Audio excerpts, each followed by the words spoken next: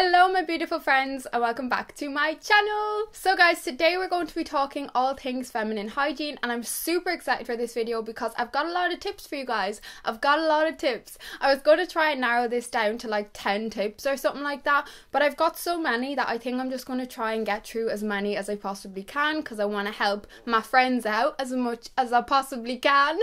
So guys, if you enjoy, please don't forget to smash a big thumbs up and don't forget to subscribe down below if you haven't already, and turn on the little bell so you get notified every time I upload, because YouTube is being a bit difficult lately and videos aren't going into sub boxes, so make sure you hit that little bell. It would mean the whole wide world to me. We're just going to dive right on into this and talk all things feminine hygiene. Oh yes.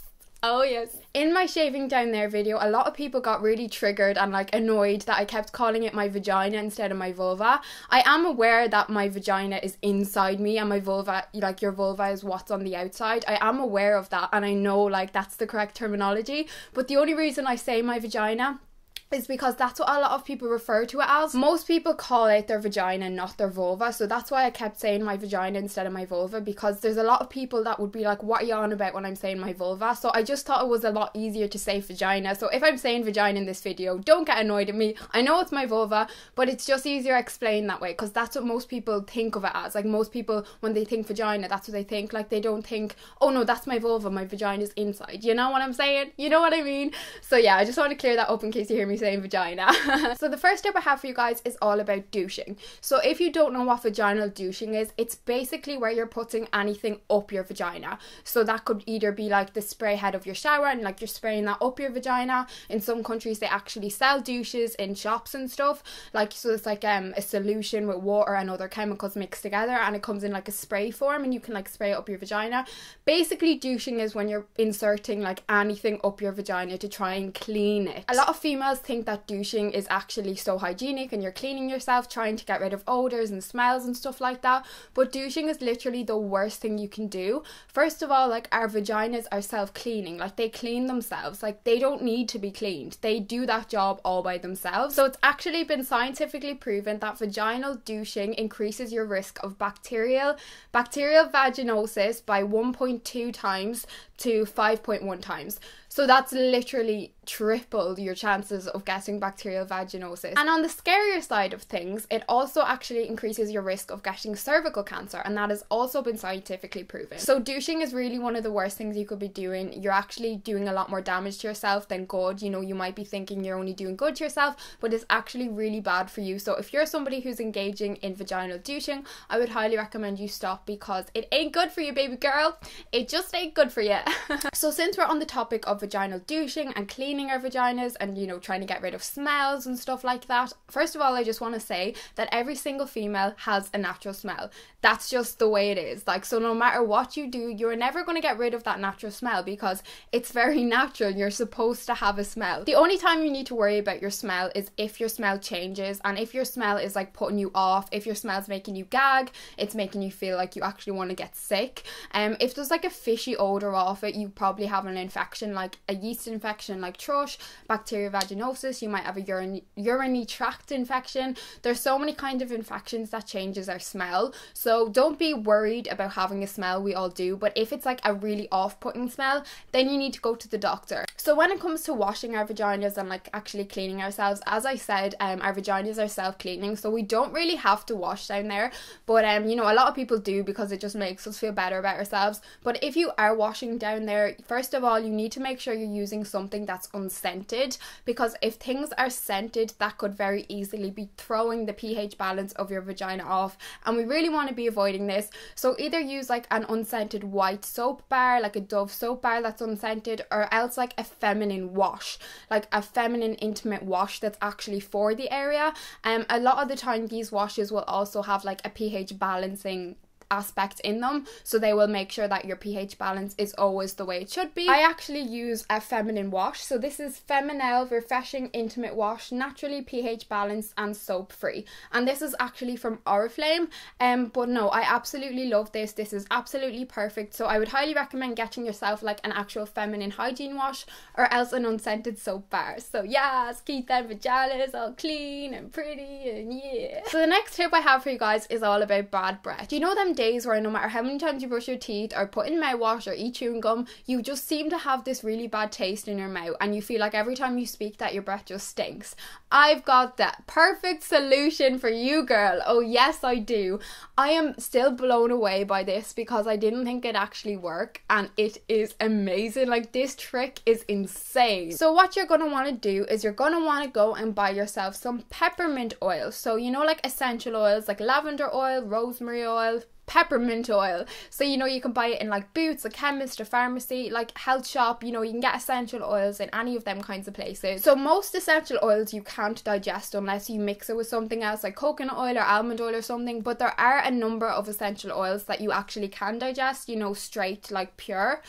So what you're going to want to do when you're brushing your teeth, so you're going to have your toothbrush, you're going to have your toothpaste already on your toothbrush, and then you're going to get the peppermint oil, and you are literally just going to put one drop, no more, one drop on your toothpaste, and then just go and brush your teeth and come back, and I guarantee you, you are never going to feel cleaner and fresher in your mouth. Like, holy moly, crap-a-moly. When I first done this, I couldn't believe it. Like, I was shook. I never felt so fresh, I never felt so clean, and like, I just felt like my teeth had such a deep cleanse because peppermint oil is actually antibacterial and antifungal, so it's amazing. I would highly, highly, highly recommend that tip for bad breath. So the next tip I have for you guys is probiotics. Probiotics are gonna be your best friend, your bestest friend. I cannot stress how important it is for you to be taking probiotics every day.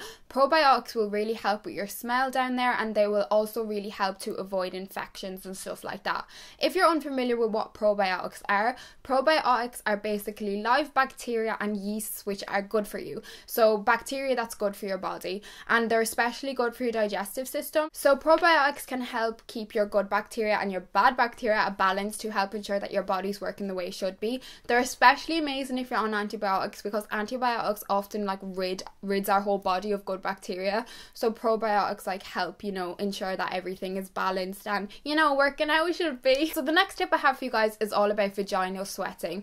Every part of our body sweats, and especially when it's really hot, like in the summer, like we're currently in. Ireland is especially hot this year. It is insane. I feel like I'm in Spain. So especially in the hot months, or if you're on holiday or anything, you know the way it can get very sticky and sweaty and just you can feel quite gross down there. I have the perfect quick solution for you. So obviously if you've already showered that day, you know, and you're going about your business and maybe you've got to go somewhere but you're feeling all sweaty and gross and sticky down there, but like you don't have time for another shower, like you're not going to have 5 showers a day, are you? Like, that's just silly. So the best way I advise to do this is what I do anyway, is I like color coordinate my face cloths. So I use grey ones for my face, and then I'd use like, I have white ones that I'd use for like down there. So basically all you're going to want to do is get your face cloth, you know, go into the bathroom, you can just like wet it under the tap, you know, get some warm water or cold water or whatever you want to use, and literally just have a quick freshen up. It will literally only take you a minute, and it makes you feel 100 times better. You know, it just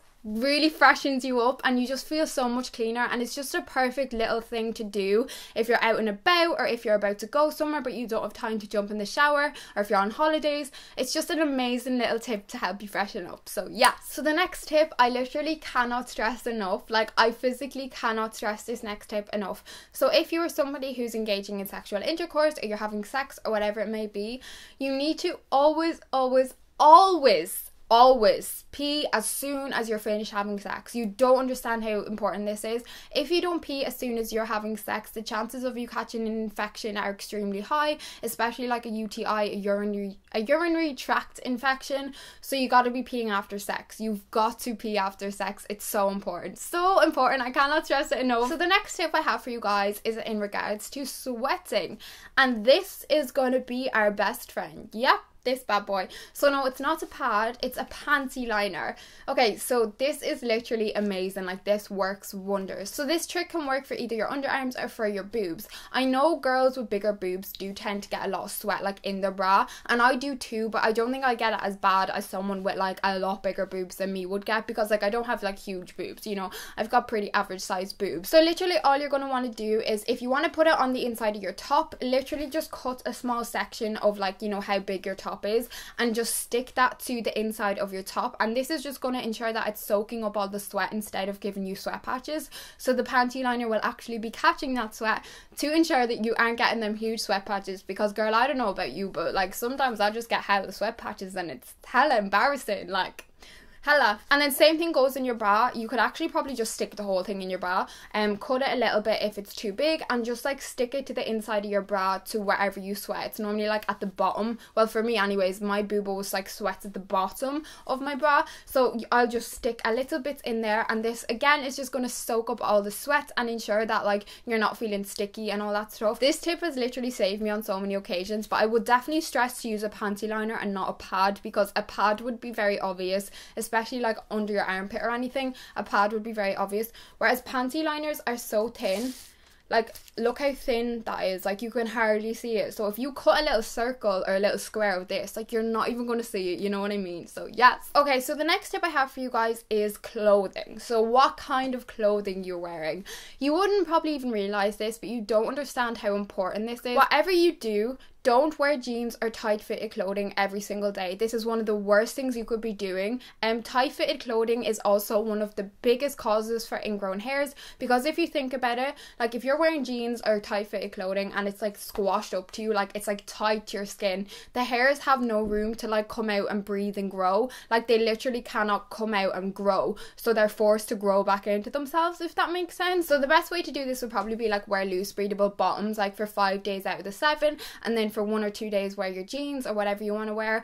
But you need to try and like wear loose breathable bottoms more often than you're wearing tight fitted clothing, because it also just allows your vagina and that whole area to breathe. Because when you have it all clogged up and it's like tight to your skin, like things get very suffocated, you know, and it can't breathe. Your skin physically cannot breathe. So whether you want to wear tracksuit bottoms, you know, flowy pants, pajama bottoms if you're in the house, like every single time I'm out, if I'm wearing jeans or anything, the first thing I will do when I get in the door is take jeans off or tight fitted clothing, because you can even feel like when you're wearing that kind of clothing for a period of time, like everything kind of gets sore and like walking, and you can just feel that everything is like like claustrophobic, you know. So it's super important to let your area breathe. So another tip that I suppose we could kind of mesh into our last one is that you need to ensure that you're removing wet sweaty clothes as soon as you're done. So just say you're working out, whatever clothes you work out in, you need to ensure that as soon as you are finished you need to be taking them off. Like you can't be like sitting around in your sweaty clothes and like, you know, just chilling for a while, a few hours later take them off. Because if you're sitting around in wet sweaty clothes, you're just giving your body an environment to create infections and for bad bacteria to grow and for yeast infections and thrush and all them kinds of stuff. So it's so important that you're removing wet clothes, sweaty clothes as soon as you possibly can. So my next tip is for if you do find yourself with some razor bumps and you know you're feeling itchy and sore and irritated and you're like, how do I get rid of these? They're doing my goddamn head in. Like we've all been there. We've all been there. Tea tree oil is amazing, absolutely amazing for this. Tea tree oil again is antibacterial, antifungal, and tea tree oil is perfect to apply on razor bumps, and it really helps calm them down. If you put tea tree oil on your razor bumps, by the next day, like if you put it on at night, they will have significantly gone down. Tea tree oil is also amazing for spots. It's just an amazing all-round product. Again, you can get tea tree oil in Boots or drugstore or any pharmacy or chemist or anything like that, a health shop as well. So yes, so the next tip is in regards to how we wipe ourselves after we go to the toilet. And you're probably sitting there like, Jessica, okay, you've just gone too far this time. I think I know how to wipe myself, Jessica. I'm not a child. But you'd be so surprised at how many people wipe themselves wrong. So if you're somebody who does it the right way, I do apologise, but there are so many people who don't know how to wipe themselves, or they aren't aware that they're doing it wrong. So you want to always ensure that you're wiping front to back. Never ever under any circumstances wipe from back to front, because if you're wiping front to back, you are taking the bacteria that's coming from your colon and mixing that up into your vagina, which is the worst thing you could do, because the bacteria in our colon is going to give us infections in our vagina, and that's the way it is. So if you're wiping back to front and you're getting infections a lot of the time, I guarantee you that's why. It's really bad for your body to be wiping back to front. So always ensure that you're wiping front to back, baby girl. Oh yes, front to back, like a windscreen wiper. Front, back, front, back. So the next tip I have, I know I did touch on this in my shaving video kind of, but basically it's what kind of underwear you're going to be wearing. So you want to ensure that you're wearing cotton underwear more times in the week than you're wearing your sexy little thongs. Like, I know we love our thongs, girls. I love my thongs anyways. I don't know about you, but like if I could wear thongs all day every day, I would. Like, I love them. I find them super comfortable, but it's so important that you're going for your cotton underwear more than you're going for your thongs. So you want to be keeping your thongs for special occasions. So cotton, what cotton is going to do is going to let your vagina and your whole area breathe. If you're wearing things like polyester and all these other types of fabrics, most of them fabrics aren't breathable, and it's suffocating your vagina. It's making your vagina claustrophobic, and the hairs can't breathe, the skin can't breathe, nothing can breathe. Because I'm somebody who does love wearing thongs, you know, and I wouldn't just wear a thong once a week, I'd probably wear a thong a couple more times than that. I will still ensure to wear cotton underwear more, but if you are wearing thongs, I would ensure that you get thongs that are like this. So I don't know if you guys can see that, but there's basically like so many holes. Like, there's just so many holes. Like, there's holes everywhere throughout the whole underwear, and this is just going to let your area breathe. It's just going to ensure that it's not clogged up and claustrophobic. So if you are opting for thongs, I would try get thongs that are more breathable and stuff like that. Pure silk is also meant to be really good and breathable and stuff, but who the hell can afford pure silk? I know, I sure can't. So, you know, just go for some, you know, thongs with the holes. So the next tip is for when you're exfoliating your vulva, your vagina. So basically the best thing to use when you're exfoliating down there is coconut oil and brown sugar. So you just get some coconut oil, mix some brown sugar in it, and you just create your little own exfoliator. This is amazing because you're using all natural products. As our vagina is such a sensitive, delicate area, you know, it's best to ensure that you are using natural products so you know what you're putting down there and stuff. When you are exfoliating down there though, you want to make sure you're being a lot more careful and delicate than you would be when you're exfoliating your arms or your legs or anywhere else, because the skin on our vulva and our vagina is extremely delicate. So you're not going to want to be like, you know, just like a gentle little scrubbing motion, you know what I mean? You're not going to want to be too harsh because that will bring them nasties around. Yeah, nasty. So guys, that was my feminine hygiene tips. I hope you guys enjoyed this and maybe learned a thing or two from it maybe. If you would like me to do more of these kinds of videos in the future, definitely do let me know down below, because, you know, I'd love to do that for you guys if you're interested. So yeah, I cannot wait to see you all in my next video, and I love you all so extremely much. Mwah. Bye bye, friends.